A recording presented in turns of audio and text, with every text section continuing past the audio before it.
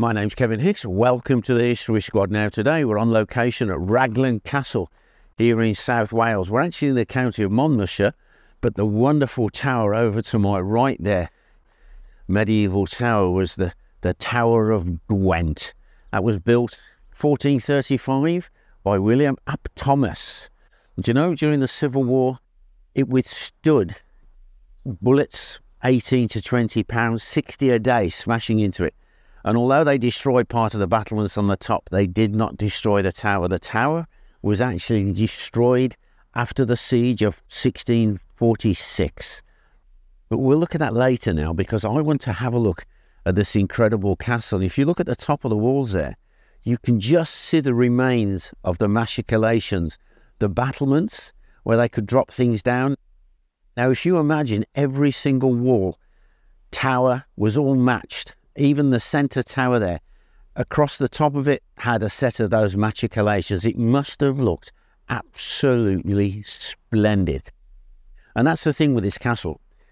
It's got its feet firmly in the medieval times, but then it takes a stride through to the Tudor times and then the Stuart times. It becomes really a luxurious palace. It's a house, but boy, could they offer you some hospitality. Should we go in and have a look?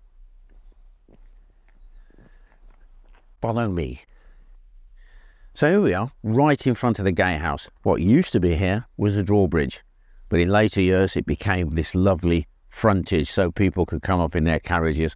Rather wonderful. However, although this is a palatial place to live, it was built for defence as well. These circular holes that you see all around the front of the gatehouse, they're gun ports.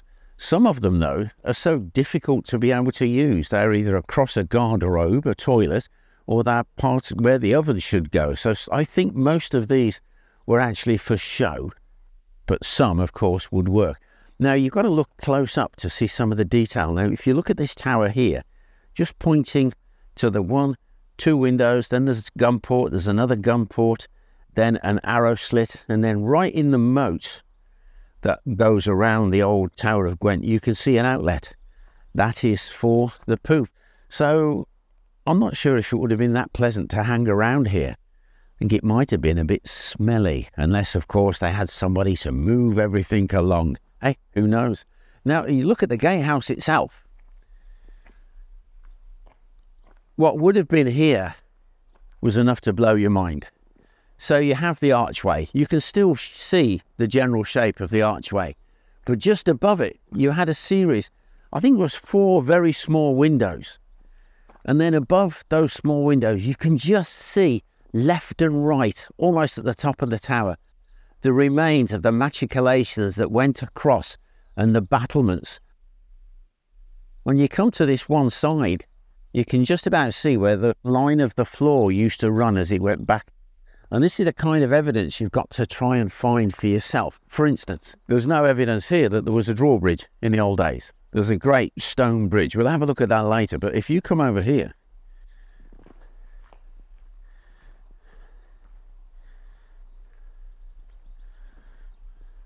underneath these wooden slats, there is actually a pit.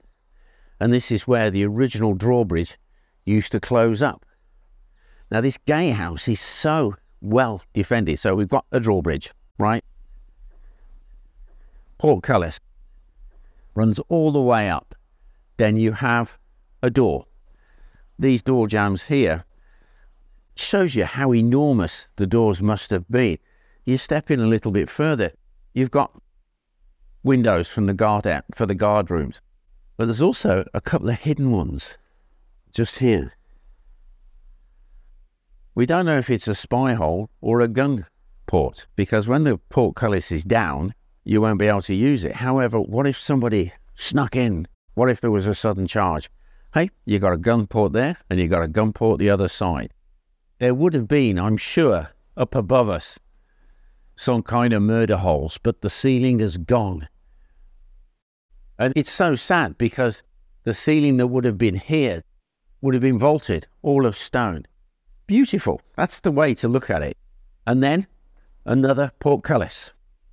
So you have drawbridge, you have portcullis, you have the doors. another portcullis, another set of doors.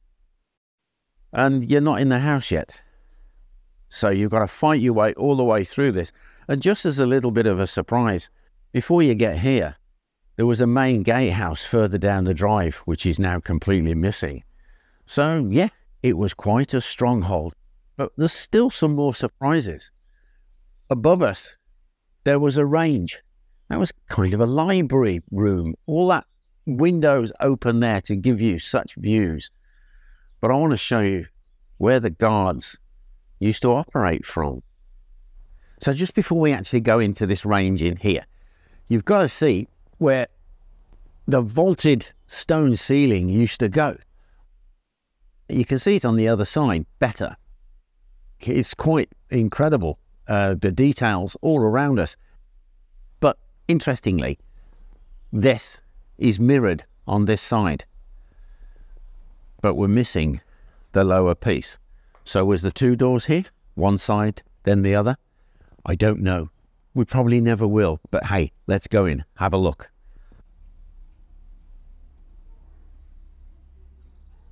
So we're in the, I suppose, the soldiers' complex.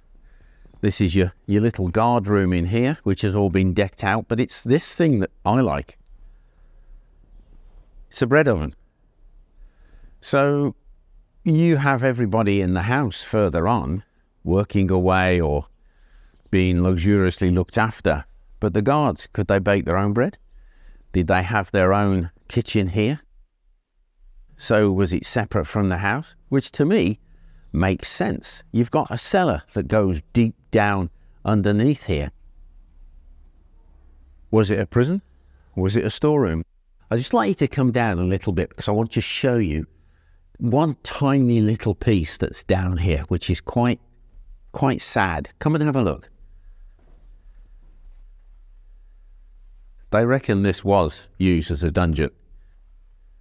If you look around the room, you can hardly see anything. There used to be a door there that closed it up. This was your only form of light. This was your only piece of light. So if you were down here as a prisoner, this is your lot. But in this room, there is a little bit of a secret. So this has been restored. It's a nice room. But if you look down here, there's a gun port. And behind here, but shh, don't tell anybody, there's another gun port. So if you look on the outside, there's another one behind here, but it's all been actually filled in. So these three would have worked. They would have been the good gun ports.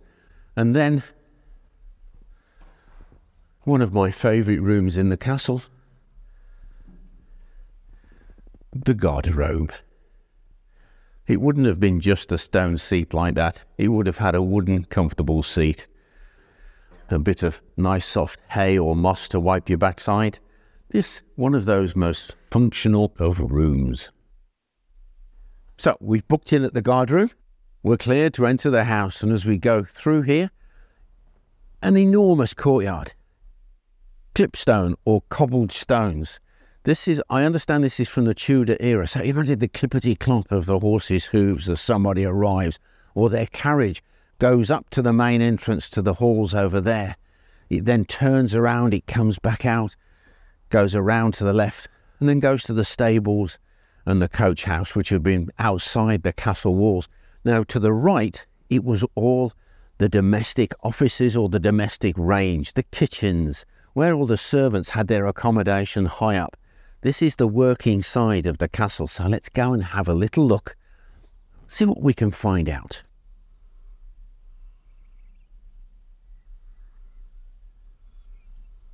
So we started at the front of the domestic range. First of all, there was an exit that goes out to the stables. Interestingly, this isn't the original castle or original parts of the castle. The castle wall was actually in. You can see a break in the wall just there. So it was the Tudor times that they extended it out so that there was more room for kitchens, more rooms for staff. But what I like is what's just a little bit further down. Before we go over and have a look at this tower, you've got to remember there's an entire wall missing. You can see where it fitted into the castle. But also, at the top of the tower, it's the same as the tower over there on the corner of the gatehouse. Has the same machicolations, and then on top of that you would have had your battlements. So we're in the kitchen complex, basically. As you come here, there's a fireplace. But I don't quite understand how this all works. It really is a jigsaw puzzle. Bit of a fireplace here. An oven's been built in here. Was there an entrance behind the fireplace, into the room behind? It's so difficult sometimes to just piece the things together because they're not obvious. But next door but one, it's really obvious what the room was. Let's go and have a look. You know, it's easy to forget when you're in these ruins just what the place looked like. If you go up to the top corner there of that tower, you can just see part of the battlements, or the upper stories in fact, has been left. On top of that were those machicolations which would have matched the ones at the front. So there's an awful lot of style in this building, even though the machicolations are for defence. They were elaborate. But here we are, in a kitchen. We have an oven here. You've got to imagine the whole thing being built around. You can put the fuel in to fire it up. You can see the stones there that would absorb the heat. A fireplace, you can still see straight up the chimney. Goes all the way up to what's left of the battlements there. Mind you, I don't think you could get anything too big to be roasting on here. Next door is an even bigger fireplace. But before we get there, you can see a better shape for this incredible oven. This has got to be, I suppose, part of the bakery, hasn't it? And you can see the dome shape. Room for a shelf. And the base here. This would have come round, the brickwork would have come round, and there would have been a simple opening, which they closed then with a piece of slate or a piece of stone. Keep the heat in. But they really knew what they were doing. They were baking bread, it's what they did. And next door, you have the great big kitchen range. Look at this for a fireplace. Totally functional. 2 chimneys, they're split, so upstairs any fireplaces could connect into the chimneys. And if we come back and look up, you can see where there are adjoining fireplaces that joined into the various chimney breasts as they went up through the battlements. You can imagine it, can't you? Roasting a wild boar or an ox, and you've either got the dog running in the little wheel to keep it turning, or you've got a spit boy whose job it is to stand and turn the spit. He will be dressed basically in his underpants because it's going to be hot. But they will rotate him. There were so many people working here, so many people bustling, and then the chef or the cook will come in with his big belly and he'll walk up and he'll pour the oil over the pig or whatever it is to baste it. He is the little god here. You do as you're told. But in the bakery, that's the baker's department. Can you imagine it bustling? The arguing, the shouting. But this isn't the only kitchen. This is just one. Because if you have a household, let's say he's got 20 knights, then he's got the servants, he's got his valet, the guy who helps him dress, you've got your butler, all of these different people that are developing in the houses. So just on a daily basis, you might have 50 people, 60 people in this house. They've got to be fed, clothed and accommodation. But then it's the big day. We're going to have guests arriving.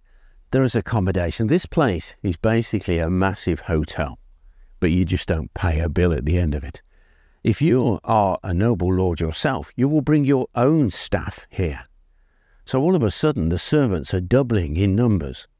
So you've got to have extra kitchens, extra servant accommodation. And that's where we're going to have a look now, at the extra kitchens. Because when I saw this first time, it blew my mind.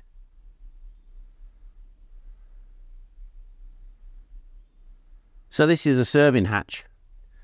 You're actually inside part of the house there. Your servants come in, the Great Hall is over there. This is the hatch where the food is served out when it comes to the big banquets. But this, the base of this tower, is nothing more than a great big kitchen. The noise in here, the bustling, the shouting, the growling, the people working and sweating to get your goose on the table. So come in, let's have a look inside.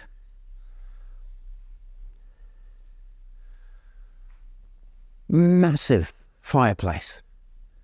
It's been looted, so much of it has gone, but this is enormous. Yes, you can get an entire bull on here. Oven for baking bread.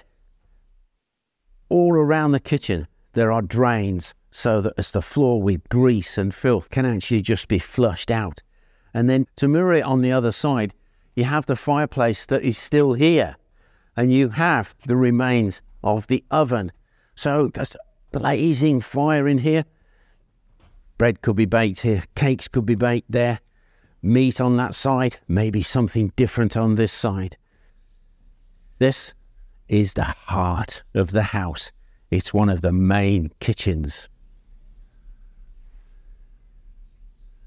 But if you look up, you can see the remains of the stone vaulted ceiling.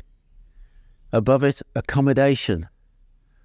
Beautiful windows, giving great aspects looking over the park. Surrounding this castle used to be some of the most splendid gardens, flower gardens, the whole lot that would rival any stately home or castle in the whole of England and Wales.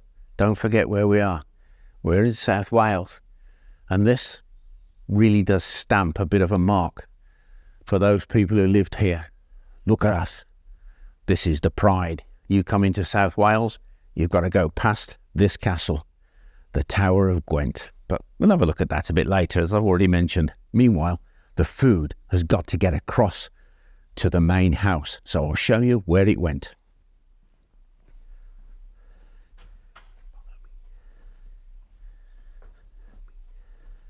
So although I'm actually outside, I would have been inside. This is a passageway. This is an accommodation block here, maybe for senior staff.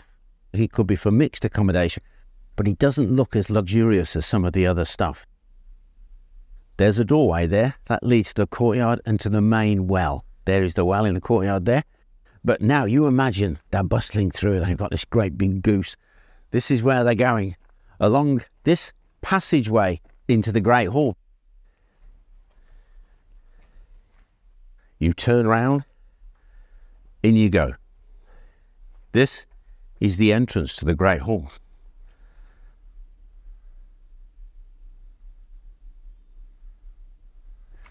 But they still won't be able to see you, because in front of you here was a wooden screen. Above you was the minstrel's gallery. Now it was up there that the musicians would be playing their instruments. They'd be playing background music during the banquet, and of course they would be well out of the way of the people attending the banquets, and of course all of the servants bustling here and there. And the sound, the acoustics in here must have been absolutely amazing. Across the top of the Great Hall there will be the Earl of Worcester himself. He will be feasting at the table down here and here, great big long tables. It's a blazing fire, music, light streaming in from these incredible windows. The Worcester coat of arms in the wall on there. This really was a great hall, but look at it now. Sad. Ruined. But hey, at least we have what's left. And they're taking pretty good care of it, I must admit. So this is not medieval. We're in this great hall. This is actually Tudor, from what I can tell. This is the third Earl of Worcester's coat of arms. So you would have had gentlemen dressed in the most incredible costumes and the women in their flowing gowns. But there's an interesting little thing. There's an enormous fireplace there. It will be roaring away, heating up this hall. But there's a window above it. So where does the smoke go? If you look up, you can see that the chimney is divided. It goes left and right, so the smoke goes up either side of the window, escaping through the chimneys high up on the roof. But let's move on to next door. So we've come out of the Great Hall. We're into the chapel, which is gone. Basically, you've got to search for some little bits of evidence. There are some sockets here in the wall. You can see there's 3 rows of them, and it's believed that they may have been the timber support for an elaborate pew.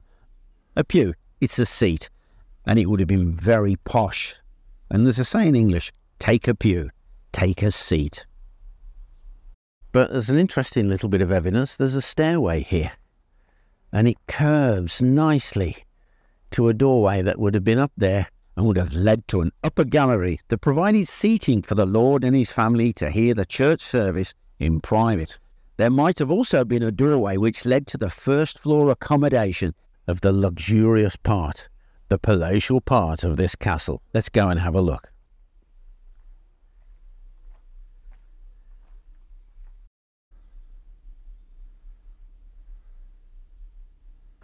Right at the very top, it's all been destroyed. You can see the most beautiful bay window there, that oriel window. On top of it, you've then got the roof, then the battlements, which would show how tall this building was. This whole long gallery went all the way along, so ladies could promenade, exercise when it was too cold outside or too wet. But then beneath it, you've got the accommodation. But just to show you that long gallery, we're going to have to squint a little bit. I want to show you the fireplace. Let's go in the stairways here.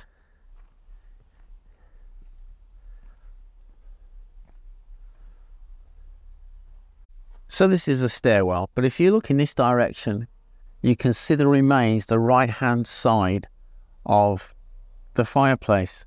You can see the statues, the carved statues that are standing there.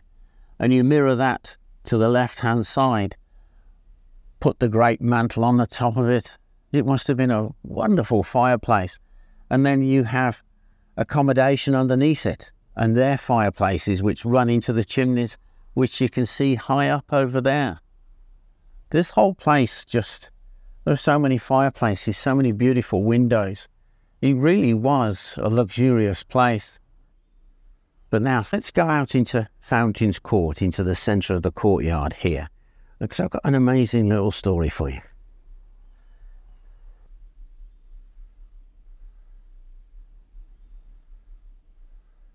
So we've just come out of the passageway to the chapel and the Great Hall, and then we're coming down these stairs into the Fountain Courtyard. But look at these base stones here. There must have been wonderful columns on both sides, a beautiful arch. But if you follow the footings where the walls used to be, this whole range here, upstairs and downstairs, and maybe an extra floor upstairs because there's so much of this missing, and the beautiful windows. And then as you come round, you have that porchway with the grand staircase.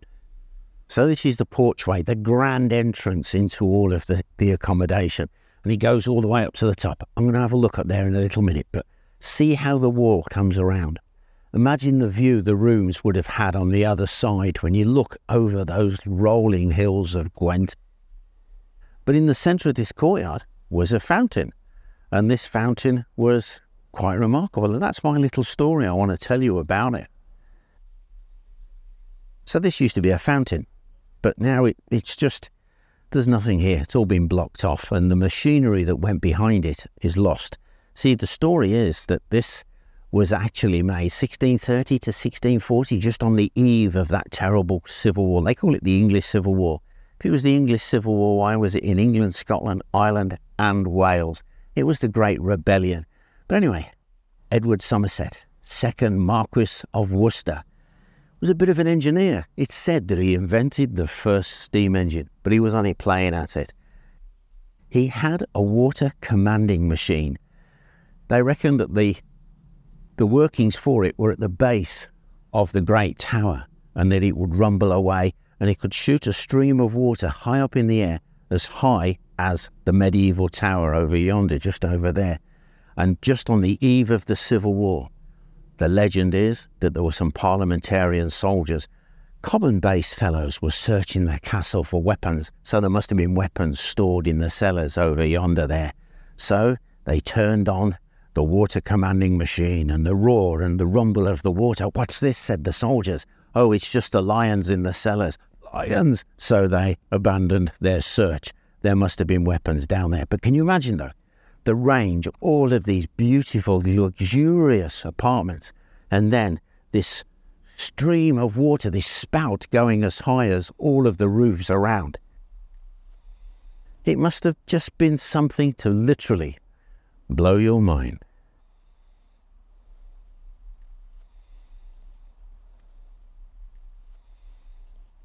So when it was time for dinner and you're going to go across to the hall, the guests would assemble in these great staircases here, and arm in arm the couples would come down and promenade out through the doorway, across the courtyard to the great hall, all pomp and circumstance, showing off, wonderful. A high banister apparently was down there so that the ladies could hold themselves. But here is the entrance to the private apartments. So there's everything in here. There was a toilet, there is a fireplace, there is beautiful windows. Further on along the range, it would have been a magnificent view, but there's just this one thing I want to show you. So here is the beautiful fireplace and a gun port. So how is that going to work? You know, just goes to show that some of these gun ports, these circular gun ports, were impractical to use. There's something else I've just spotted here. I've been looking at them throughout the castle but forgot to mention them. So here, there's a mason's mark. Now, if we come out just at the entrance to the archway here, let me show you some more.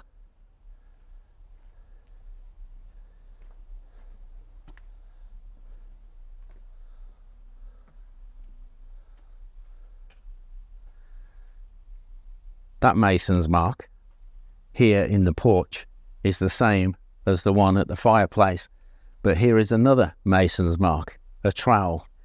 You start to look around and you're thinking to yourself, who are these people? We don't know their names, but hey, they have left their mark.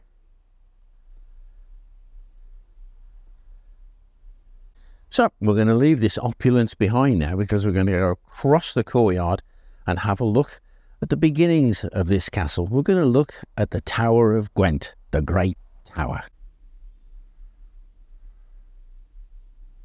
So here we are. This is the beginning of Raglan Castle, the tower, the Great Tower, the Tower of Gwent, as they called it.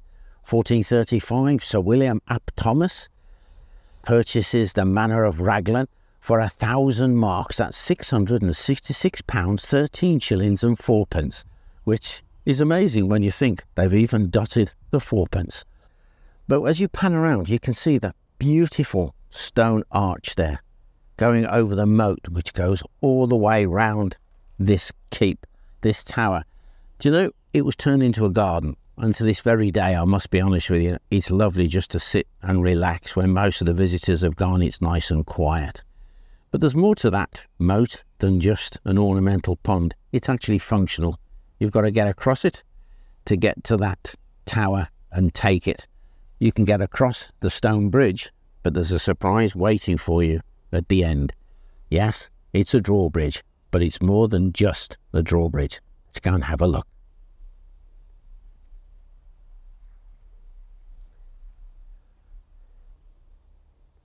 So, as I said, there was a drawbridge, and this drawbridge was what's called a bascule, apparently, which means, I think, seesaw in French. So the great weight, the counterweight, would bring it up, and it would fold up there in those grooves. But there was another one, a smaller one here, but this is filled in and used as a fireplace, so I understand. So you could have the main drawbridge closed, and then there was a pedestrian drawbridge just here. So you've got just people walking backwards and forwards onto the bridge from this small drawbridge. So there was actually two, but eventually that one was walled up, as I said, used as something else. And then come the Tudor times, this was all one great stone walkway. But this was a grand entrance, a beautiful window in between the two channels there for the drawbridge. There were coat of arms. There were all kinds of things. As you walk in, there was real splendour. Although this is a castle keep, a tower, it was really quite luxurious. And we're going to start at the bottom and work our way up.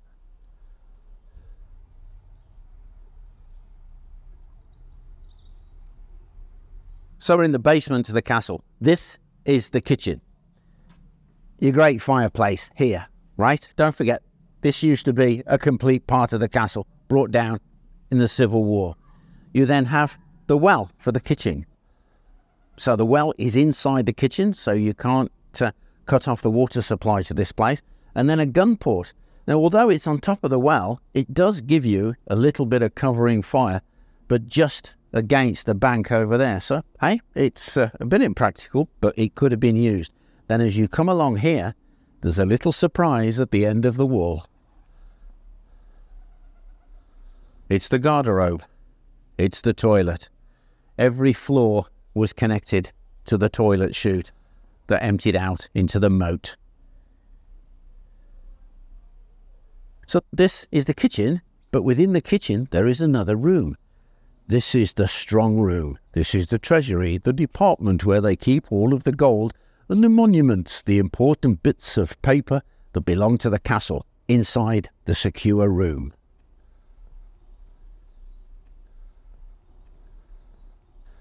Look how thick the walls are. There would have been a very small door to get in here, and it could be secured for sure. And so here we have the treasury. So the best way to describe this place is by standing here and, just going around the room. So as I said, we're in the kitchen. Then you go up to the first floor there. That's the Earl's chambers. These are the important rooms of the house. You can see the grand fireplace there. Now just above it, you can see the stone corbels, which would have taken the weight of the great oak beams going across for the floor above. Now these have been chopped around. You can see evidence that some things have been bricked up and some things have been added. But the floor above has beautiful windows, nice accommodation. Each of them has their access to the latrines going down. Then even further up, you have the fourth floor. Once again, smaller maybe, but with some lovely windows. But then from accounts at the time, there was another story. So this was 5 stories high.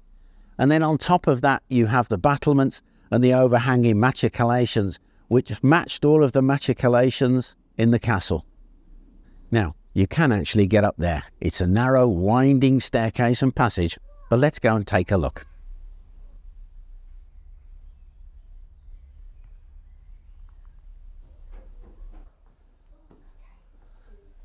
It's exhausting. It's a long way up.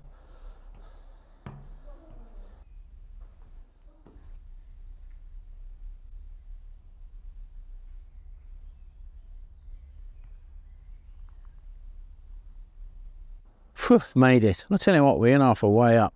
We're above the castle now. The great tower, or the tower, was taller than the castle. But when you look down, you can then see details. For instance, above a grand window there, you can see all of those carved coats of arms.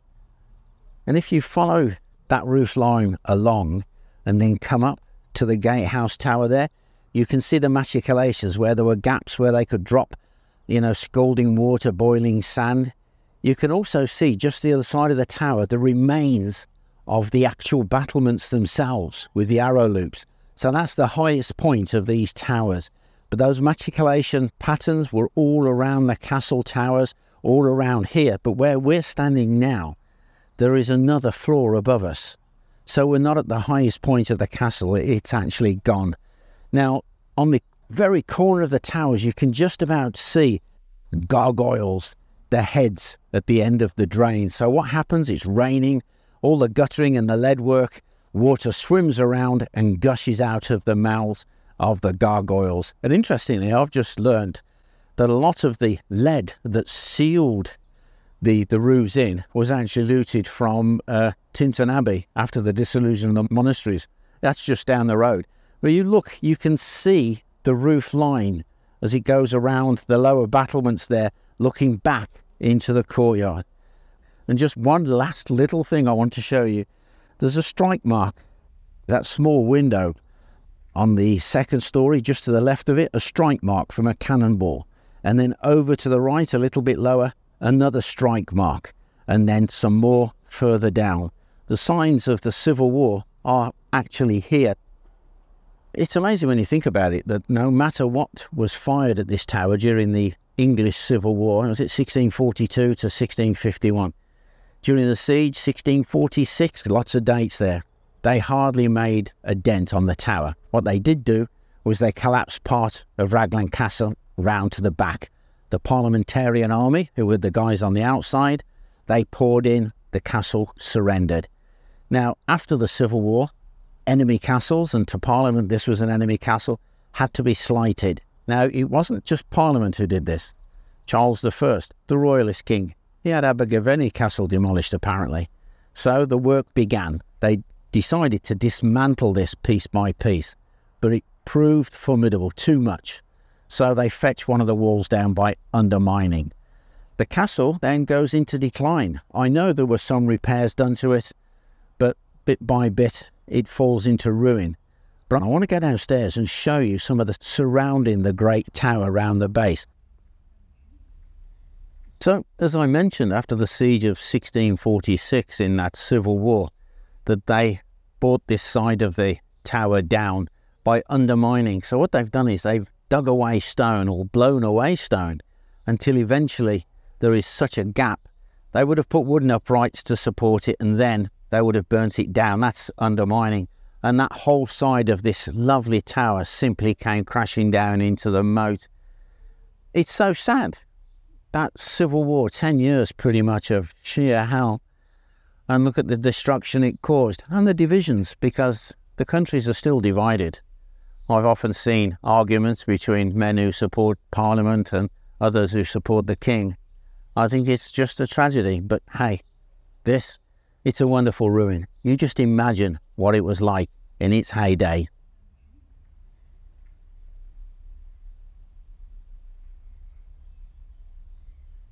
Well, I hope you enjoyed our little visit and tour of Raglan Castle down here in South Wales. If you did, like, share and subscribe. But let me be honest with you, if ever you're in this part of the world and you get the chance, this is one of the castles you want to put on your list.